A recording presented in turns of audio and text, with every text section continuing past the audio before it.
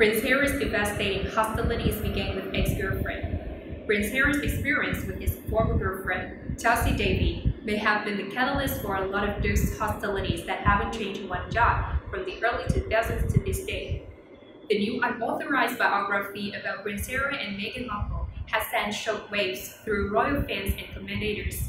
Channel 5 documentary, Meghan and Harry, The New Revelations, discussed the insights given in the book Fighting Freedom, particularly regarding the Duke of Sussex's motivation behind issuing a statement demanding the press stop harassing the Duchess, who was at the time his girlfriend. However, as the program noted, it was not the first time that Harry had come out in vocal defense of a partner. In 2005, when dating Chelsy Davy, the prince gave a frank interview to mark his 21st birthday. He has said of the gossip swirling around his relationship, "I suppose that is the media in general, there's truth and there's lies.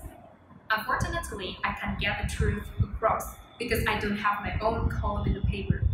It does irritate me because I get to see how upset she gets and I know the real her." Royal biographer Andrew Martin told Channel 5, "I don't think Harris has changed an awful lot over the years. He's become far more considered and far more aware of what's going on in the world. At the same time, his hostility to mass media, to photographers, and the paparazzi in particular, hasn't changed one jot.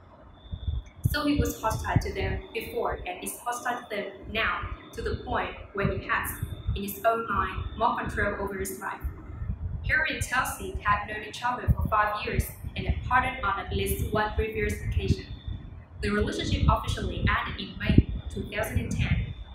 Chelsy attended both William and Kate's wedding in 2011 and Harry and Meghan's nuptials in 2018.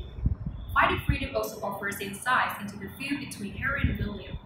The authors claim the book is sourced by the close friends and confidants of the Sussexes.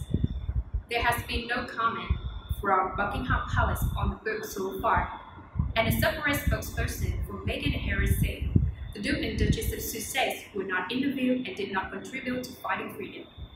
The book is based on the author's own experiences as members of the royal press corps and their own independent reporting.